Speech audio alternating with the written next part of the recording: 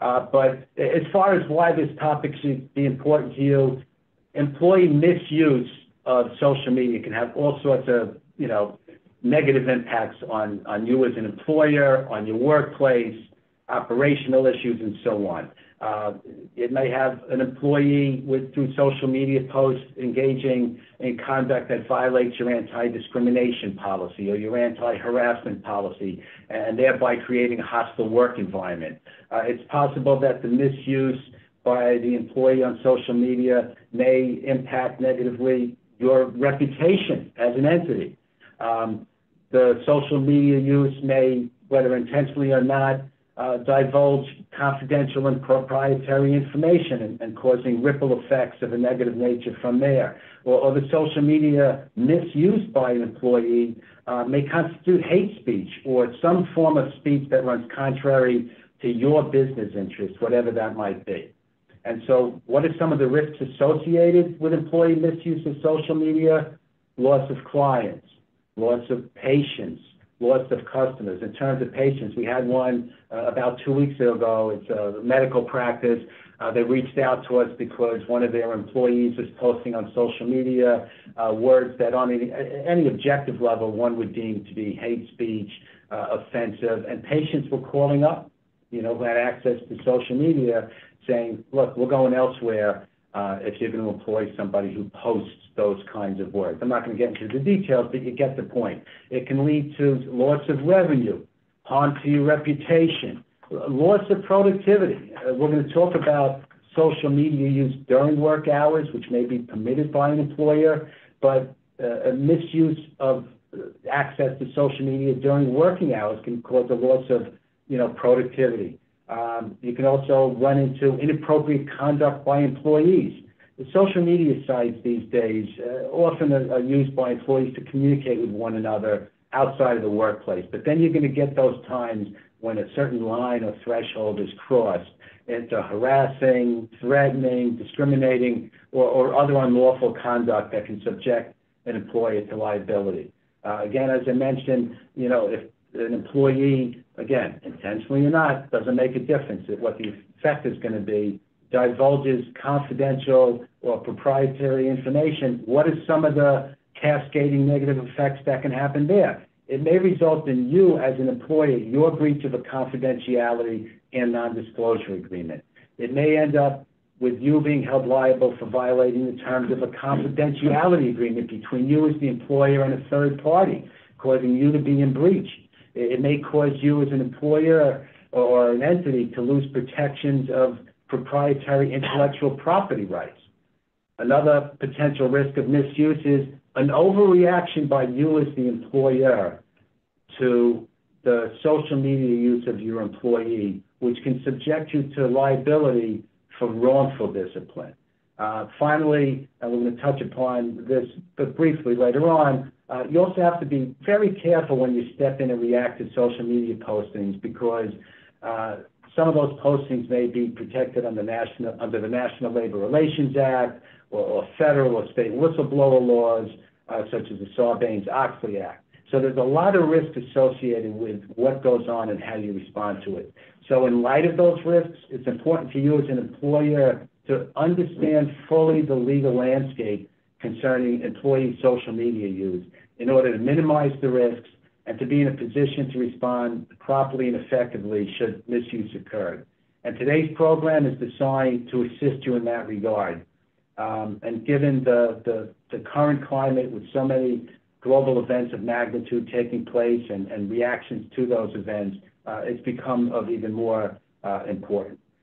Please note that we're only focusing on the private employment context. There are different standards applicable with regard to public and governmental employers. All right, everybody. Well, welcome again. I'm Mary Ann Monroy. And I just want to say quickly before we kick off with the substantive part, remember, if you have any questions, put it in the chat box. I know we were a little bit garbled in the beginning, so if you didn't hear that, just put your questions. We're happy to take them in the chat box. The chat box will also, at the end, have a link for you to get CLE credit. So I'm not sure if you heard that at the beginning of the program, but that's where you'll get your form for CLE. So the first thing I want to just touch upon briefly in the slide presentation here is what is social media. I think most of us know what it is in this day and age, but basically any digital technology, right, that allows you to create, share, use, spread opinions or insights over the internet or mobile devices, you know, your phone, your tablet, your laptop, anything like that. There are various social media platforms. We gave you a list of the more frequently used ones, or the ones that come up a lot, especially when we're dealing with complaints about social media. They're usually on one of these 6 or 7. I know Twitter is now X, so we should have, we'll call that X now. Snap probably be on there too. We get them here and there. As some of you may have attended some of our seminars in the past, especially like sexual harassment, I used to always say, look, we're not the Facebook police.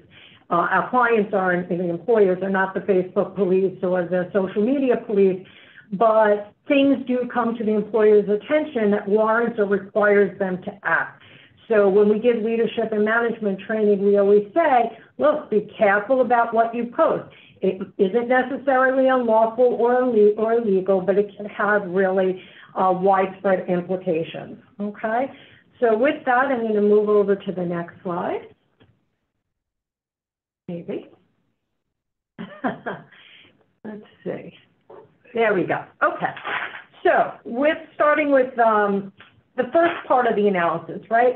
When you're looking at a social media post that came to your attention or concern as an employer, and you're trying to decide, okay, what's my ability to restrict social media use or a particular post? What's the starting point for this, right?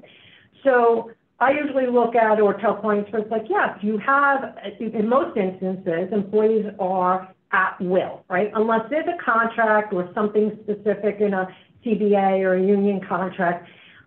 So even with an at-will employment relationship, there are still restrictions that you have to deal with, caveats. So while I can terminate an at-will employee for any reason or no reason, I can't do it for an unlawful reason, a discriminatory reason, okay? So the employment at will principle, like on its face, the private sector has broad latitude to terminate an employee if they feel that a social media post is offensive, okay? But there are still some state caveats that we have to deal with. But from an at-will perspective, you know, you have latitude. Now, even with contracts, you're going to have latitude because most of us who have seen employment contracts, there's going to be language in those contracts that say you violate policies or procedures. So if you do something that's offensive or inappropriate conduct or sexual harassment or illegal, right, those are things that you could still act upon with regard to a contract employee, okay? So the next thing we look at, and it's shocking to many people, including myself when I came across this some years ago, was that, look, First Amendment in the private workplace, you know, you don't have any First Amendment protections for private employees. And that's kind of surprising. Most people say, I can post whatever I want. I'm a, you know, U.S. citizen. I can, you know, spew whatever information I want. That's misguided, okay? So again, from the First Amendment standpoint, there wouldn't be protections, but from a state law standpoint, and we're going to get into some of those state laws in a few seconds, right, there still can be some constraints that we have to be mindful of. Now, there are some states that have absolutely no constraints and no law that really touches upon free speech. And in those jurisdictions, the employer, the private employer, would have even more latitude to take action against an employee for offensive social media posts. So the next thing we're going to talk about is what codified law exists. And I'm going to turn it over to Andy to talk about the next thing. And what we're going to do is we're focusing on Jersey and Florida. We're going to talk about Connecticut and New York, just to give you some contrast. So like Marianne said, each state's different. Mm-hmm. You really need to examine the codified law in the particular jurisdiction to see what those differences may be. So New Jersey and Florida are two examples of what Marianne was talking about. Neither state has specific laws protecting employees from discipline in response to comments posted on private, social media. So you say, oh, that's great. I have unfettered authority to just swoop in as an employer and deal with this. The answer is, to steal Mary Ann's line, yeah, you have more latitude, but towards the tail end of the program, we're going to discuss certain pitfalls if you step wrong, even in the absence of codified law, constraints on your ability to react and respond. So, keep that in mind. Now, by way of contrast, you're going to see the build-up here. Connecticut, yep. All right. So Connecticut General Statute 31-51Q deals with the liability of employer for discipline or discharge of employee on account of employee's exercise of certain constitutional rights. And I'll just leave it at that. Exception.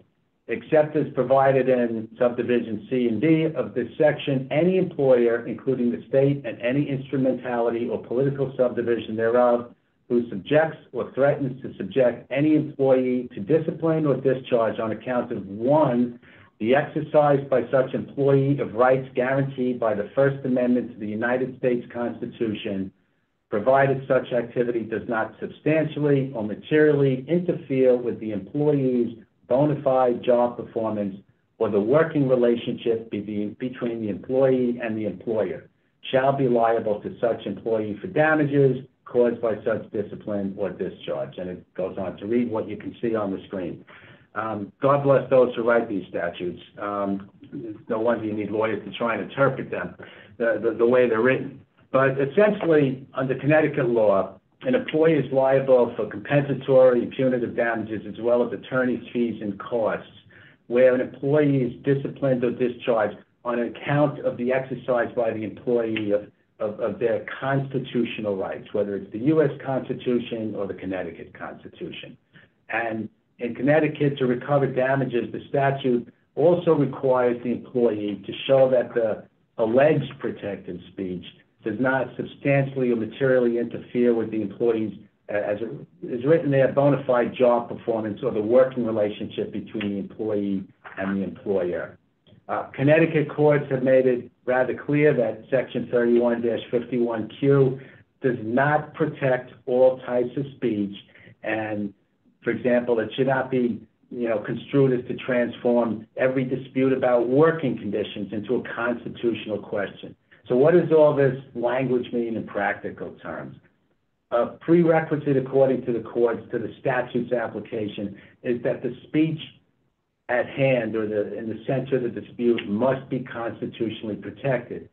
Under Connecticut law, to be protected by the First Amendment, the speech must address a matter of public concern, and the employee's interest in expressing himself or herself or theirself must not be outweighed by any injury caused by the speech. There's a balancing test that we're going to talk about. What is a statement of public concern? That would include statements that can be fairly considered as relating to any matter of political or social or other concern to the community, hence the word public. It's up to the court to determine whether speech addresses a matter of public concern. A court's going to look at the content, the form, the context in which the statement is made, basically look at the totality of the circumstances in making that assessment and drawing that conclusion. Importantly, Connecticut courts have held that Section 31-51Q requires that the employee's right to speak not be outweighed by the employer's interest in the effective operation of the workplace. That's the balancing test. The employee is going to have certain protections in terms of statements that can be made, but if those comments are outweighed by the injury to the employer, the scale is going to be tipped in favor of a restraint on that particular speech. In other words, the impact on the employer is a critical component of the legal analysis at hand. And with regard to that analysis, what are some of the variables that the courts are going to look at when they conduct this balancing test? They're going to look, for example, in terms of the disruption caused by the speech, what's the impact on workplace discipline? What's the impact on harmony among coworkers? We had talked about earlier about comments that may make coworkers feel unsafe or uncomfortable. What's the impact on working relationships? What's the impact on the employee's job performance? what are the responsibilities of the employee within the entity, and whether the speech is made publicly or privately. So there's a list of variables that will go into that equation in conducting that balancing test. And as Mary Ann will discuss next, this framework is very consistent with the way New York law is structured. All right, so I'm going to review some of the applicable New York law. So at issue is New York law, labor law 201-D. The law is written out on the screen. I'm just going to paraphrase it for you. But unless provided by law, basically it's unlawful for an employer or an employment agency, right, to refuse to hire or discharge or affect the terms or conditions of employment because of one of several things, okay? And New York is very limited in what it protects, okay? So if you're penalizing someone from an employment standpoint because of an individual's, number one, an individual's political activities when they are outside of working hours, okay, off premises, and without use of the employer's equipment or property, okay? Assuming these activities are legal, right? And there are a few exceptions in there for like news and media. There's some subsections over there for newspaper, media, or journalists and government executive offices, all right? Or two, if you're penalizing an employee because of their individual recreational activities, okay? And where we have seen this come up even before social media was in like smoking in the workplace. Now it's cannabis, right? So cannabis is legal so in states, at least on a state level, or many states, right? So penalizing someone because they happen to vape cannabis or use different products that an employer may find offensive or against their own personal morals, right? You wouldn't be able to penalize them as long as it's done off premises and off hours and not using their equipment and whatnot. So this statute has been used or applied to social media posts as well. Right, so we have to start somewhere when looking at this and we get the intake of a client saying, look, you know, I have this issue with a particular activity or social media post or some kind of conduct, right? The first thing we're going to look at is, were the posts made during work, right? Were they on work hours, whether they're at home, you know, working remotely or during or at the office, okay? Were they made using the employer's equipment, computers, cell phone devices, things like that, okay? Because this statute is going to give the employer more latitude if the person is engaging in the offensive conduct during business hours, okay? The second thing we're going to look at, or the next thing we're going to look at, is does the social media post constitute a political activity or a recreational activity? So let me move on to the next slide here. So the labor law also defines what political activities include. And in New York, it is very limited, okay? 1, 2, and 3. Running for public office, campaigning for a candidate for public office, participating in fundraising events for a candidate, a political party or advocacy group, okay?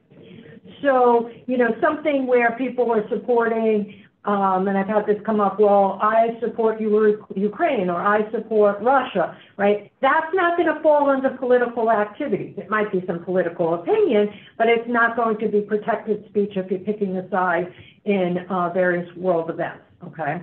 And again, there are some caveats there Andrew and I will go to as well. All right. So, you know, and the way this law has been interpreted, there's some rigid statutory construction rules that are put into place. And, you know, the way the case law has come out and said, look, you know, the fact that the legislature specified 3 examples, it means there are only 3 examples. There is a little bit of case law out there that talks about, well, the examples are really more of a guideline, so it could be a little bit more expansive. So there is some room or some gray area for when we're looking at political type of posts on social media, and whether or not that will become case law in the future and people are going to put that to the test, I don't know. But, you know, so things where, for example, there was a case in 2013, New York Supreme Court, a Chinese political activist, he was putting a lot of social media and or engaged in a lot of political activities, right, in support of certain Chinese-related activities. And the court found, look, this doesn't fall within one of the categories. It's not protected. And so, you know, even the complaint didn't allege that he was engaged in any of the three categories of political activity. So the complaint was dismissed, all right? So... And just to give you some specifics about the activities that he was engaging in that fell outside of the three Mary Ann just walked. He had joined movements. He had organized protests. He had published articles and given speeches calling for democracy in China and criticizing the Chinese government, you know, and that was the activity that the court deemed to be outside of that definition of political activities, and therefore he was unprotected. Right, right. Now, we've had in the past, even some prior elections when Trump was running, probably will run again, or is running again, where there was some dispute, okay, this person's posting pro-Trump, or let's say pro-Biden, and people didn't like it, anyone here. So you have to look at it, okay, so are they doing it during work, or is it on their own time, right? Because arguably, you know, advocating for different political candidates, and let's say they were campaigning for them through social media, that would be protected so long as they weren't disrupting the workplace, doing it during work hours. So again, you have to look at all the facts, and that could be coming up in the near future again, an influx of those types of complaints or issues concerning political speech right now. And just to briefly interject and piggyback on what Mary Ann just said, you know, what we're discussing today is your authority as an employer to act, whether you can take certain action in response to social media posts, you know, from a legal standpoint. But pragmatism is always going, or should be anyway, infused into your analysis on what to do, because, you know, you may get someone saying, I'm rooting for the blue team versus the purple team versus the yellow team, whatever the issue may be, where you may say, you know what, it falls outside of political activity, so I can put a stop to that. But you might not want to in a given context, because you may say, you know what, I'm going to let people air their thoughts and their positions. It's not impacting the workplace. It's not undermining the mission of my entity and so on. So, you know, carefully distinguish between the Authority Act and whether it's prudent or good judgment to act in a given situation. You know, cover both components of that thinking. Exactly. And then the last part of the inquiry, or we're going to look at, let me flip to the next slide here, whether or not the social media post or the activity in question constitutes recreational activity, okay, legal recreational activity. So that would be what we're talking about, smoking, cannabis, things of that nature. So if people are posting about those types of things, there might be some closer protection about their participation in those types of things. And that can include, you know, sports, games, hobbies, exercise, reading, you know, as the statute says, movies, similar material, okay? The courts have also distinguished social activities from interesting recreational activities. And in doing so, they rejected the idea that extramarital affairs is a recreational activity. I guess that's more of a social activity. So again, it's just interesting how some of these courts are looking at these things, but it is important to keep in mind. All right, and so you're going to talk about the safe harbor? Yep. Okay, what else we got?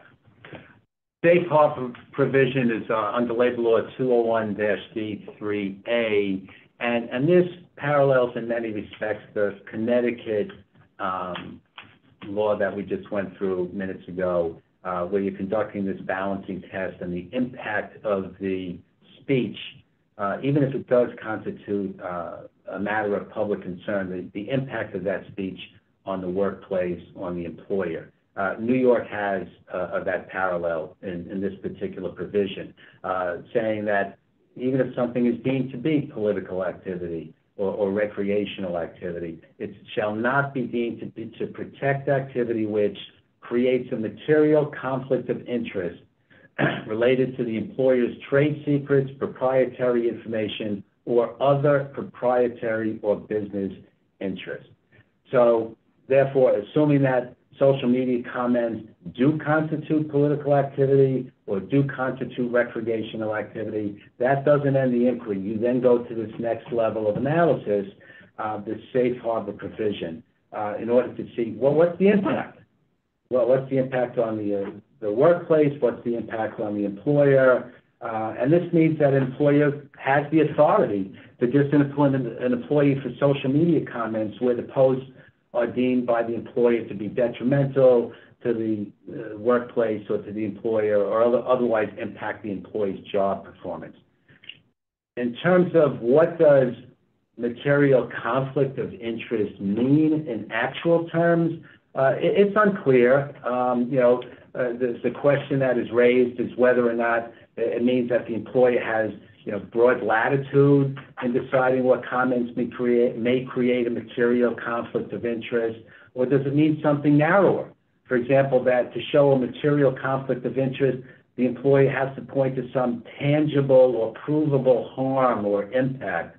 The limited case law that exists points to the former conclusion, that it's really, again, with good faith involved and so on, it's an employer-based decision. There's one relevant case whose underlying facts can only be found through secondary sources. You really have to, go through a bunch of hoops to find out what the facts were, ultimately in a news article. The basic facts of this case are that the employee worked for the German National Tourist Office and was terminated for Holocaust denial associations, and on the ground, in the view of the employer, that Holocaust denial conflicted with the business interests of the German National Tourist Office. That interest involved promoting tourism in Germany and German culture, and those postings were deemed to be detrimental to that mission. The termination decision was upheld by the courts, including the appellate division, and there was no indication that the court required some tangible proof of an impact to the operations or reputation of the German National Tourist Office before finding the termination proper. So there is case law that supports the conclusion. You're an employer. I referenced earlier that case where a medical practice was receiving complaints by patients saying we won't come there if so-and-so is still employed there. Yeah, you can say, well, you don't know that the patient stopped coming there. You don't have to prove that.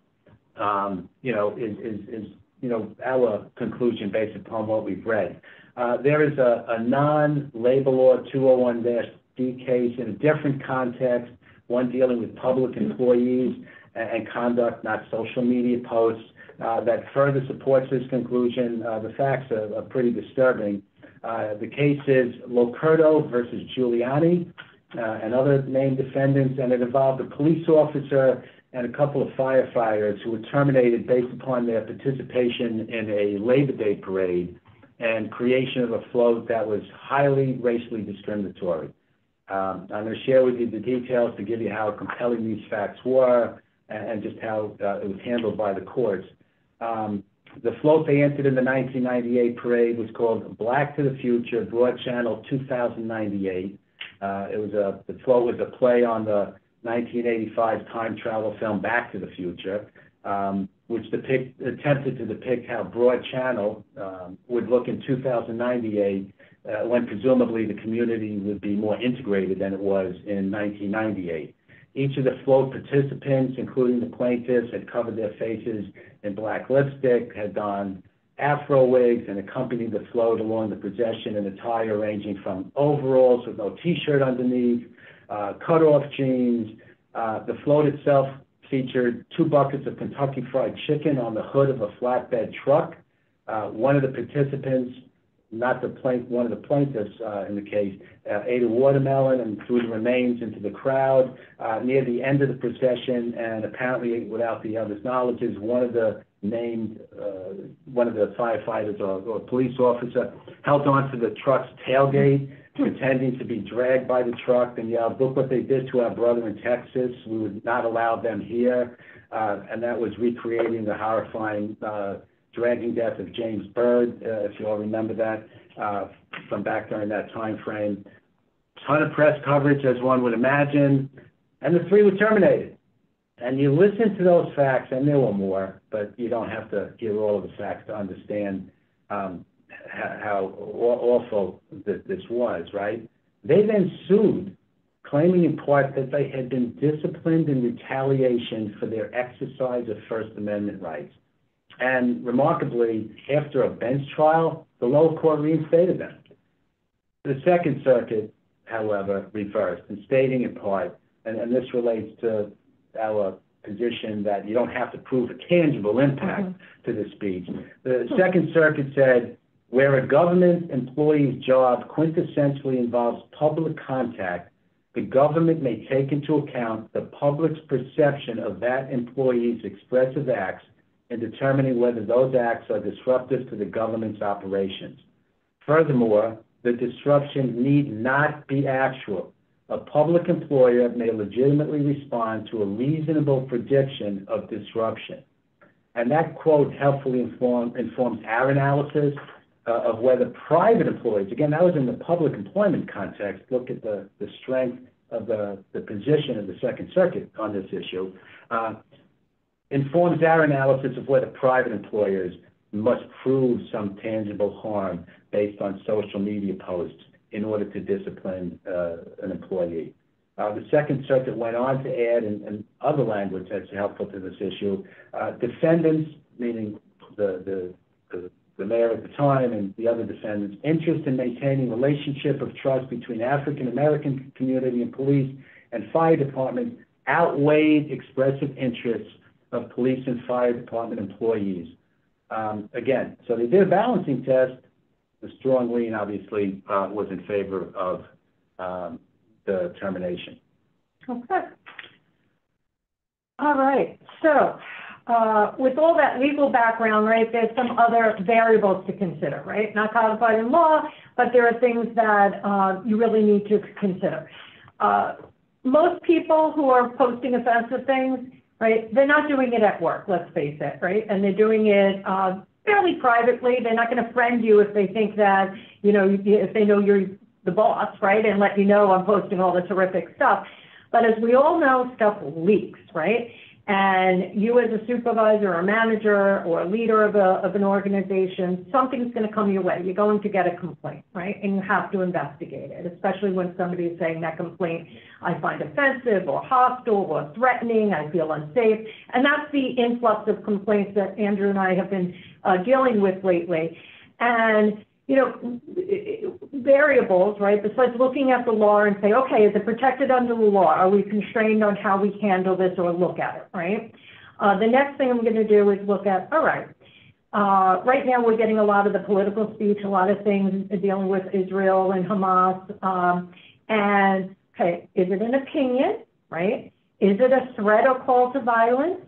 Is it supporting or condoning a call to violence, right? Those are the things that, the two latter things, right? A threat of violence or supporting violence, those are the things that are going to put up all the red flags and like, look, we're going to have to take some action here. So, you know, when you're looking at this stuff and you're interviewing the complainant and you're finding out where did you get this material, who's the source of the material, is it a repost? You know, some people inadvertently press like on things because it's their friends and don't even realize that they're pressing like on something that's horrific. So you're going to have to gather all of the facts. The other thing I'm going to look at, okay, is it hate speech, right? Plain old-fashioned hate speech, right? So, you know, people that are posting things, KKK, swastikas, a noose, right? Things like that on social media, you're going to take action about that. Those are the clear-cut ones, okay? Other threats of speech, right? Comments about genocide. Any comment that's going to say, you know, or promote genocide against any protected category, right? Jews, Muslims, Catholics, whoever it might be, you know, that's going to be hate speech. And make people feel very unsafe in the workplace when the person that's sitting next to them is saying that they should be killed, right? And you're going to have to, you know, deal with that. And we'll talk about how to handle that in a moment, or the different types of disciplinary action. All right. do the comments result in a hostile work environment? Let's say it's not per se violence, right? But it's derogatory statements, stereotypes, sexual harassment type of things, right? Those are things, again, you're going to have to look at. Even if it doesn't fall into one of the things under the law, you still have to, take a look at how is it impacting your workplace. And I think that's what Andrew was saying before. And these are the ones that we're coming up with, or we're being confronted with by our clients, right? Andrew talked about how is it negatively impacting the reputation of the organization, and I think he's spoken about that quite a bit already, but, you work for the NAACP and you're posting support for white supremacist groups. What do you think is going to happen? You can't work for the NAACP and do such, participate in such activities. All right. Do the comments give rise to criminal culpability, criminal liability, right? So you might get wind that you have somebody in your office who is looking at child pornography, right, using internet sites and stuff. You will have to call the police, right? So there is a criminal element too. Even if they're not using it on your computer network, and you find out that there are these posts out there, you may still want to contact the authorities and say, and you should. I would say, look, this came to my attention, and, I would ask the authorities to take action there. It might also be that you have a disgruntled worker, and somebody brings to your attention, so-and-so is threatening to, blow up the place, right? This is the criminal stuff. You have to be mindful of that, and in this day and age, not ignore those types of posts. And at the very least, you have to investigate them. There are times where people post ridiculous things and they're sarcastic and they meant them in jest or whatever, but it can have huge effects across your workplace where people are saying, I don't know if I want to come in today when someone just posted X, Y, and Z, right? And they're saying, well, I jokingly said it. So you're going to have to take action with regards to those types of posts. Defamatory posts, right? An employee calls another coworker a rapist or a pedophile, right? And it's not true. Obviously, to be defamatory, it has to be untrue. That might require also contact to the authorities, or as well as result in civil litigation, but certainly for an employer to act upon things like that. Now, the next thing I'm going to look at is how to handle it. So there is no one-size-fits-all solution or results, right? So some of the things when you're talking about killing others, right, that's a termination, that's pretty clear. Some things are, okay, well, you know what, some people really felt uncomfortable and they, maybe there's a lot of different opinions on a particular issue, and you can counsel the employee, and maybe they even volunteer to pull stuff down, right? And you can have some in between depending on the nature of the post and the effect on the work environment, right? Because my feeling too, if you say you hate a particular protected group, right, and you want to see them all killed, whether or not you take down your post, I already know you feel that way. I don't care that you just took down your post, right? It doesn't change the end result of the disciplinary action. The other thing that we've had clients do as well with social media posts or even email and text messages that are inappropriate, you can have a memo go around reminding people of professional communication, being sensitive to people's, cultural diversity or background, things like that. So again, promoting that positive work environment. And I think we'll go on to the next. And in terms of, you're going. Yeah, I forgot the written policies as well. Yeah. One of the other bullet points, you want to make sure that if the conduct that is being complained about violates your policies, you're going to have something right there that you can counsel, discipline, document, so if the person's engaging in an unprofessional to hate speech, right, you're going to be able to act in accordance with your policies. And you can see, as Mary Ann and I are talking, the different levels of analysis when confronted by an issue of this type. The employee posts something on social media. The first step is it protected speech, right? There's no First Amendment rights, but depending upon your state, there may be some protected speech. Connecticut, a matter of public concern. New York, political or recreational activity. oh, even if it is if it's not protected speech, do what you want, right? I mean, you can't be discriminatory, but as far as latitude and disciplining, you can then respond. But even if it does fall within protected speech, then you have the safe harbor provision, which encompasses many of the variables that Mary Ann just went through. So that, that's the basic, framework and how to analyze these things. So best practices: 1, create, implement, and enforce a social media policy. Having a properly drafted and enforced policy on the use of social media by employees is a very effective tool in protecting yourself against legal liability and harm to your reputation and goodwill from any misuse by your employees. Have a policy in which you plainly set forth your expectations for employee use of social media. You either have a standalone policy or put it in your handbook, but be clear about where the lines are. Be clear about what you encourage or discourage.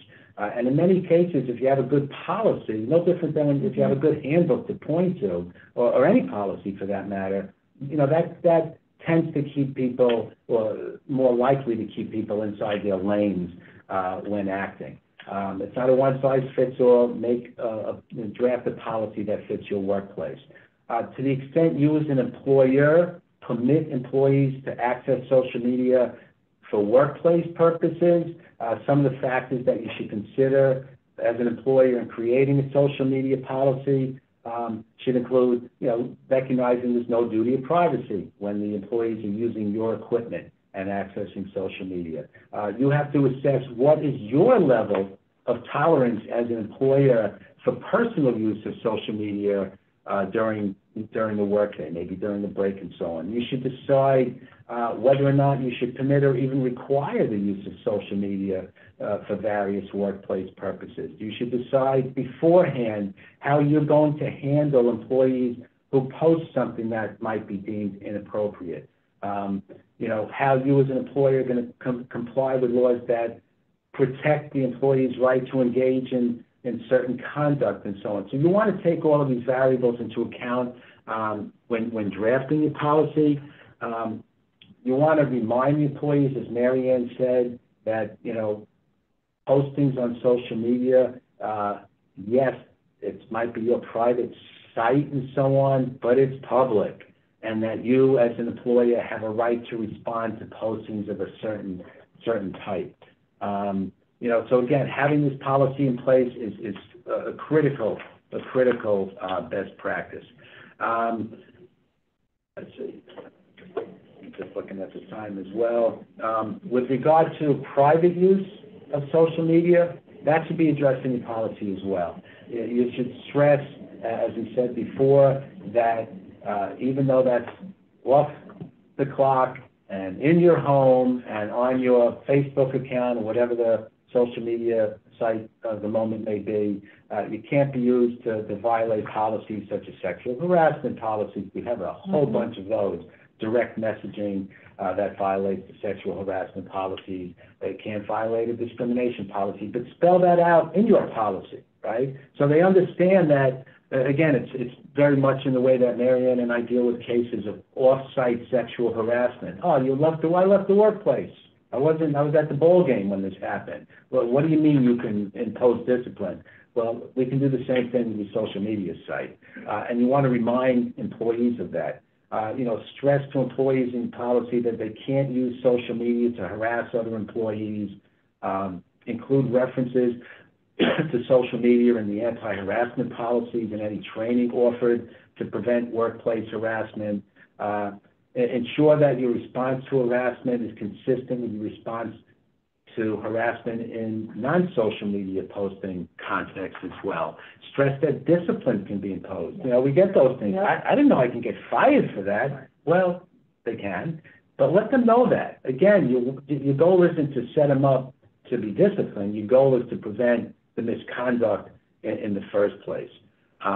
You want to, in that policy, prohibit employees from disclosing or misusing confidential or proprietary information. We talked earlier at the beginning of the program of the harm that can come from that. You want to let them know that they can be held responsible for that. And again, that they need to take care not to identify patients or clients or customers by name, or to speak on behalf of the company. And if they do violate X, Y, and Z protocols, there can be termination. This slide is self-explanatory, but look, you could have all the policies in the world, but if you don't train your employees on it, maybe it's during orientation or when you hand out the policies, and importantly, if you don't train your managers and supervisors, it really is ineffective, right? Especially if your managers or supervisors are violating the very policies that you created.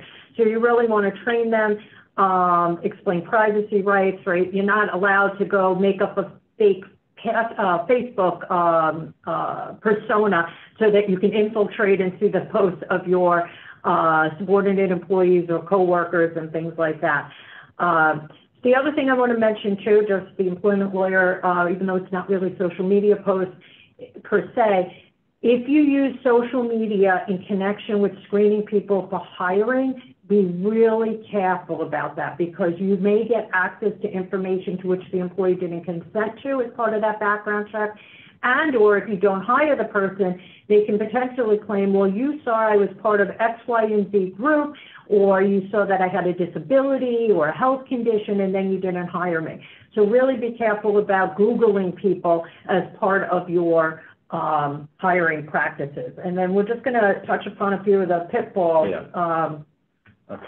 You want me to just start? Yeah. Okay. What are some of the pitfalls? We've had instances where there's been some posting, and we'll ask the client, well, how did you get to see the post? And they say, well, we heard about it. We called the employee, and we said, here's the laptop. We want you to access your social media site. Well, guess what? Starting in March of 2024, in New York anyway, there's going to be a new law in the labor law that will bar employers from accessing an employee's social media account login information, such as usernames and passwords and so on. Under this new law, an employer will be barred from compelling the employee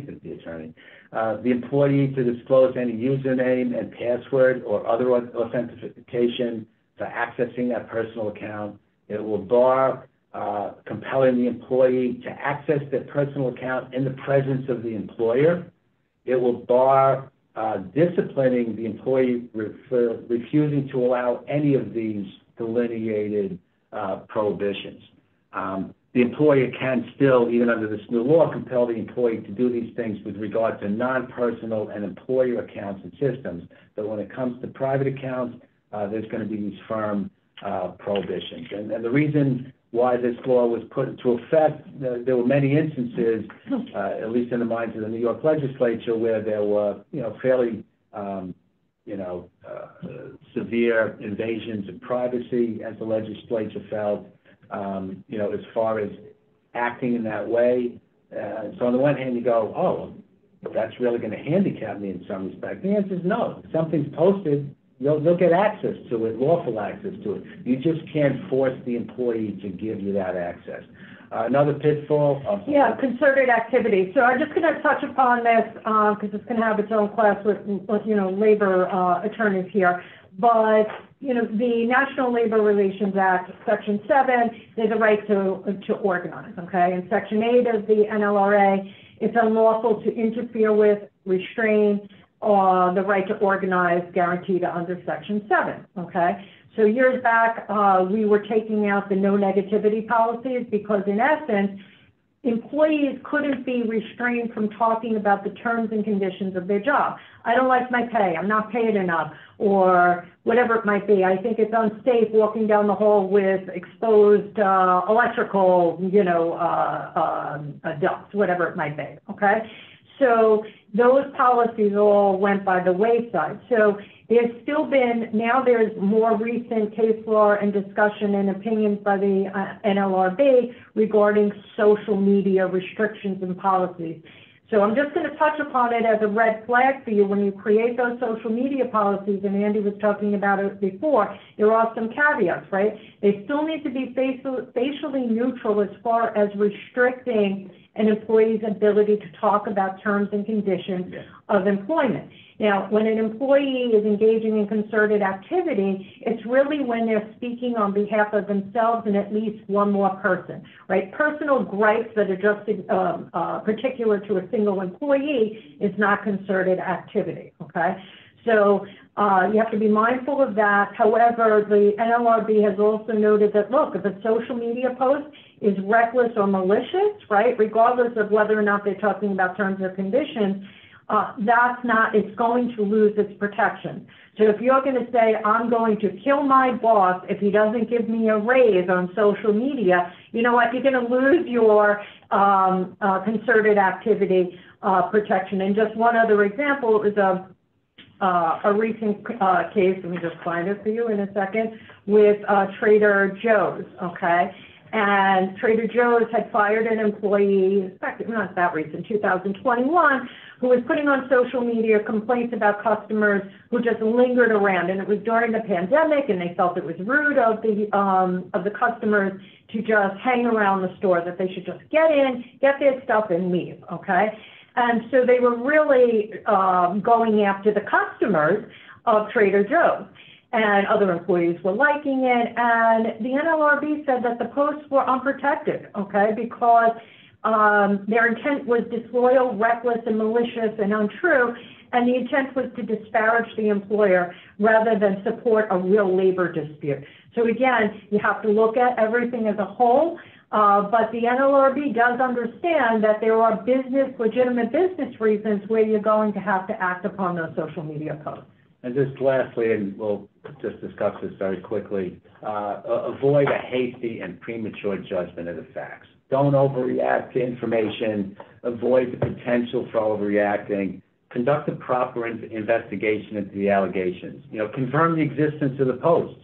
I mean, it sounds rather obvious, but we've had situations where, we were told that this was posted. Well, make sure that it actually was, and it's not a bad game of telephone being played.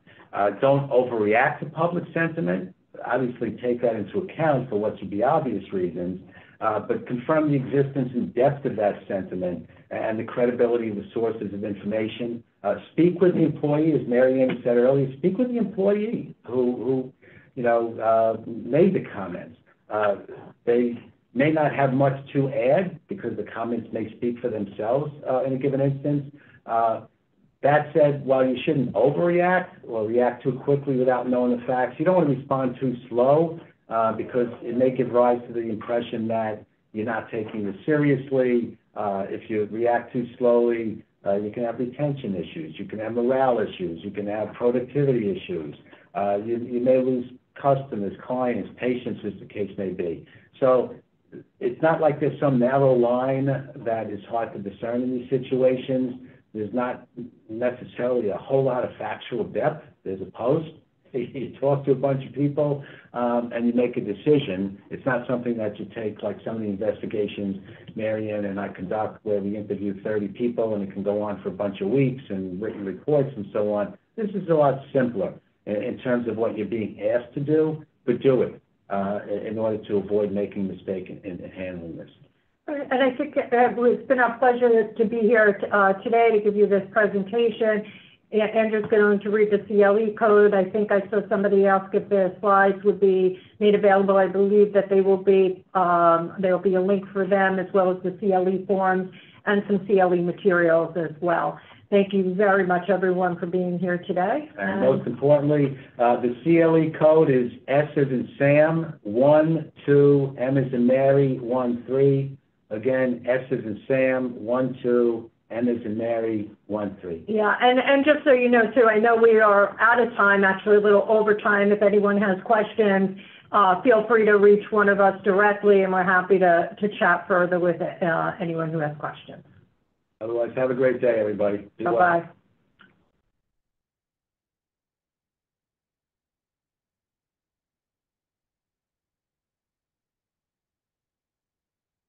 I'll share. Yeah, I just want to see if anybody else will.